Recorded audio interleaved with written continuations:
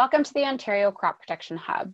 In this video, I'm going to be showing you how to find specific product rates and product-specific comments based on the pests that you want to control. So for the sake of this video, I'm going to be showing you how to find specific rate information for products registered on apples bearing. There are a number of other products and a number of other crops listed in this application, and you can find them by using these various control searches here. So you'll see that we have fruit crops, tree nut, ginseng, field crops, vegetables so far. We'll always be adding new crops as well. But again, let's just use apples bearing as the example for this. So let's click on fruit crop protection.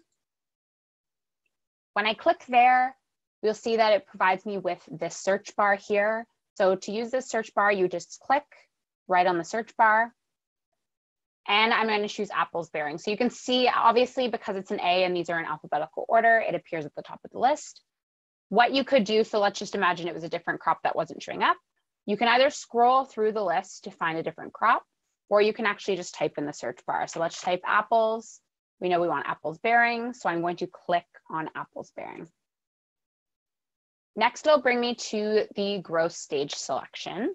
So here, I'm again going to click in the search bar, and you're going to select a growth stage. So this is assuming you know which growth stage you're at.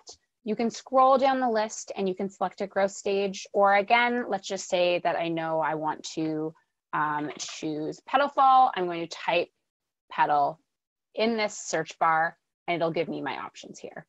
So let's choose this one, first summer spray, 7 to 14 days after petal fall, and it'll bring up 92 products. So here I'm looking for specific rate and comment information based on pests that I want to control. So let's just imagine that you knew the product that you wanted to use. So in this case, let's just say that you knew you wanted to use Approvia top. The way you would find that information is you would select view details, and it will bring up all of the rate and comment information for any pest that is registered at that growth stage for apples bearing. So you'll see here, it'll always remind you where you're at in terms of the crop you've selected and the growth stage. And then it'll show you all of the different pests. So there will be different rates and comment information. Occasionally, there will be similar rate and comment information depending on the pest. But the reason that these are all closed is so that you don't get confused with which rate or comment you're looking at if there are multiple pests. So here, let's just imagine that you knew that you wanted to use this product for scab. What you're going to do is actually just click here on scab rate information, and it will open up this information. So you can see here, there's some general comments. There's the product rate here, and then there's some product specific comments. If you're going to be using this product on multiple different pests, you'll want to make sure that you actually check the rate and comment information for those different pests. So let's close this scab rate information. We're just going to click on it again. And let's say that you also wanted to apply it for powdery mildew. So let's click on powdery mildew. You'll see that the rate is different here. And then there's also different comments and product specific comments. So it's always important to make sure that you're checking all of the different comments and all of the different rates. So to close it, I'll just click that again. To close this window, we can either click the close with an X in the top right-hand corner, or we can just click off of here. Either one is fine. There is also the option, if you did want to print the information, that you could click on this print view button. And what it would do if you clicked on this print view button is it would actually automatically open up all of these tabs. So you wouldn't have to click them over manually. I can just show how that would work by clicking here. So you'll see it automatically brings this window open. It's prompting me to create a PDF. You could just change that to a printer. I'm just going to close that and I'll show you what I meant by it opening the tabs. So here you'll see that it opened up all of the different tabs with rate information. So if you did want to print this information or save it as a PDF, it actually has all of that open for you. You don't already need to click all of those open. Let's just exit out of there. So again, I'm just going to close this. So we're back to this screen here. Next, what I'm going to show you is that if you're dealing with multiple pests or if you're dealing with a single pest, how you would actually narrow that down. So the previous example I showed was just if you knew which product you wanted to use at that growth stage for that crop. Next, it's if there was a specific pest that you wanted to manage. So let's put in scab into this little pest search here on the right-hand side. I'm going to click. And again, you can just scroll down this list or you can actually just type. So let's just type in scab.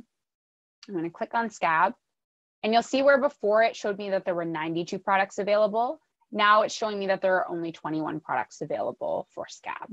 So again, Aprovia Top is an option there.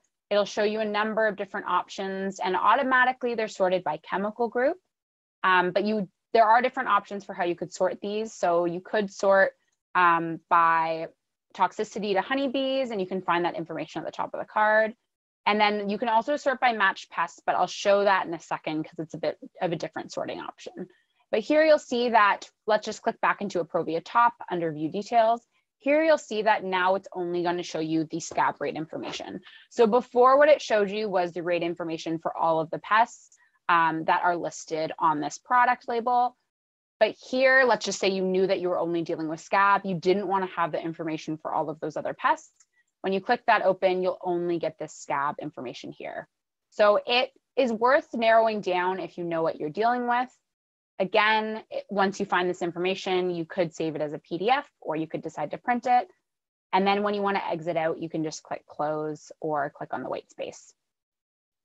So let's imagine that you wanted to manage multiple pests. You can actually do this with this tool. So here we already have scab selected. If you didn't want to use scab anymore in your search criteria, you could just click this little X, or you could click this little trash can here. So let's click X, it's going to get rid of scab. Let's choose multiple pests. So we're going to choose black rot. I'm just going to type fly speck, and then we're also going to choose scab. So when I choose those multiple pests, it's going to show me products that are registered or where it has one of those pests listed.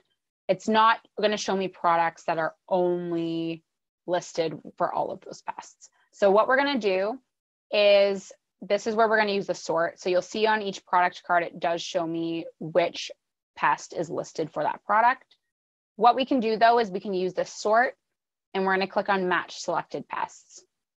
So you'll see here that what that's doing is it is pushing the products that match all three pests or match the most amount of pests up to the top, and pushing the ones that match the least amount of pests to the bottom. It will only ever show you products that at least have one of the pests listed, but you'll see that if I scroll to the bottom, the ones that are only registered on one pest are at the bottom. So we'll scroll back up, just watch your eyes. Up at the top here, you'll see that all of these products have all three of these pests listed. So let's just say here you wanted to look for the information, the rate information and comments. Again, you would click on View Details. It would only show you those three pests that you're trying to manage. And again, you can just click these open to find that information and then click them shut.